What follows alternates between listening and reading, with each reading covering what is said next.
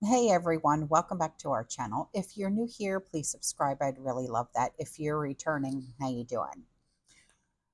What I'm going to talk about right now is something that I don't normally talk about, okay? And it's what we saw unfold in a courtroom in New York. And it makes it abundantly clear, okay? It makes it abundantly clear that they will use every single tool at their disposal to maintain power. They are willing to break all the norms and obliterate our constitutional protections in the name of self-preservation. The lawfare being employed against 45 and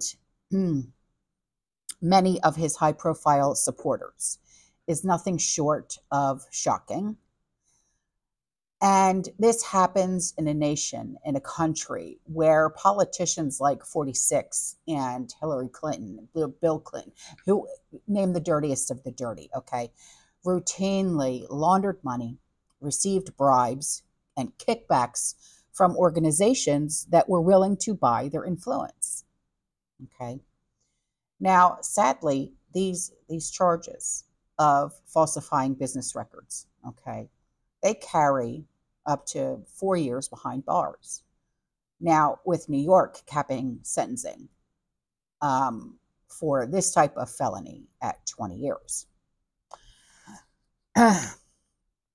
Do I believe that he will see inside of a jail cell? No, I do not. Maybe probation or house arrest. That will in itself put a huge damper on his campaign trail. But I'm sure he will find loopholes because he always does. He's really good at that. But unfortunately, he will not be able to grant himself immunity if and when he were to take office again.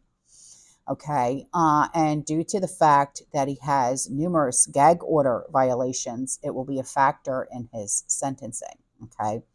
So I wanted to, talk about that just a little bit because I know that a lot of us, we support this one, we support that one, we support this one. Okay. Whoever it is that you support, it doesn't, whoever it is, I don't mind. Okay. I'm not going to, say, I support this one. I'm not saying it. Okay. Because the one thing that I have learned is you never talk about politics within your family and your friend circle. And I'm not doing that because it is just something that you just don't do, you know. But unfortunately, lawfare could just be the very beginning of what we are truly going to see and experience in the very near future. Okay. I mean, look at what we saw.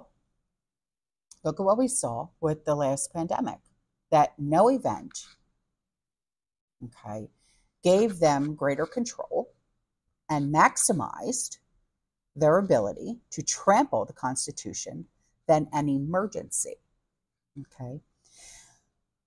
Think about that for just a moment, which raises the very question, will they manufacture another emergency this year? The answer very may well be yes. For months, the globalists have been warning us about the possibility of disease X, right? And now I'm not talking about Twitter. Now,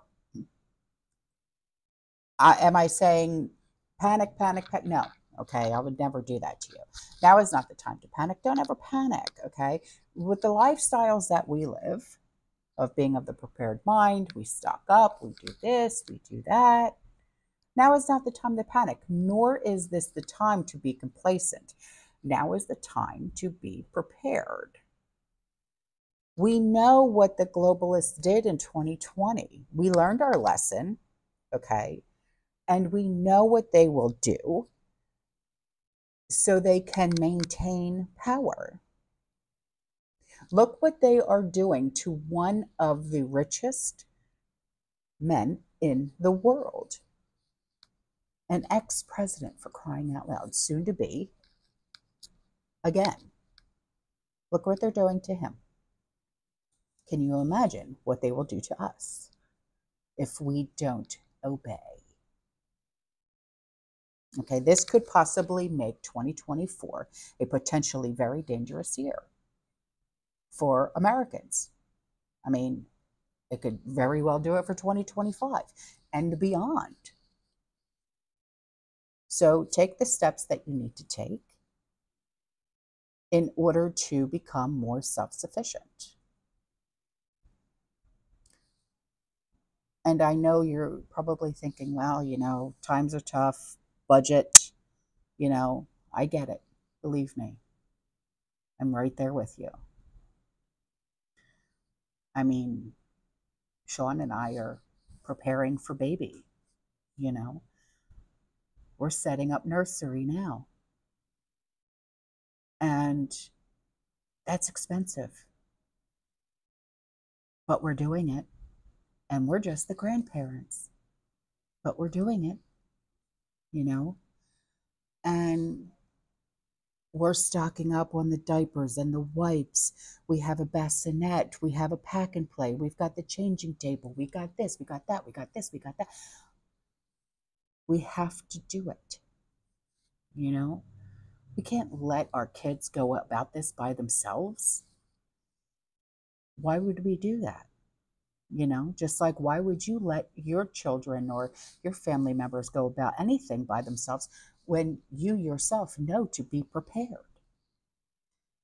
So in case of an emergency, because we live in a hurricane-prone area, hurricane season starts now, for crying out loud.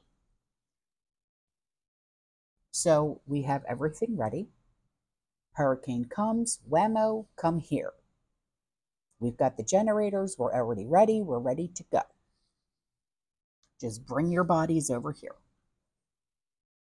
So I'm getting off track. I understand that, but always be prepared, because look at what they're doing to him. Imagine what they will do to us. That's all I'm saying. Okay? All right, guys, I'm out of here. I'll see you in the next one. You stay safe. You stay positive. You keep prepping. And as always, fear less.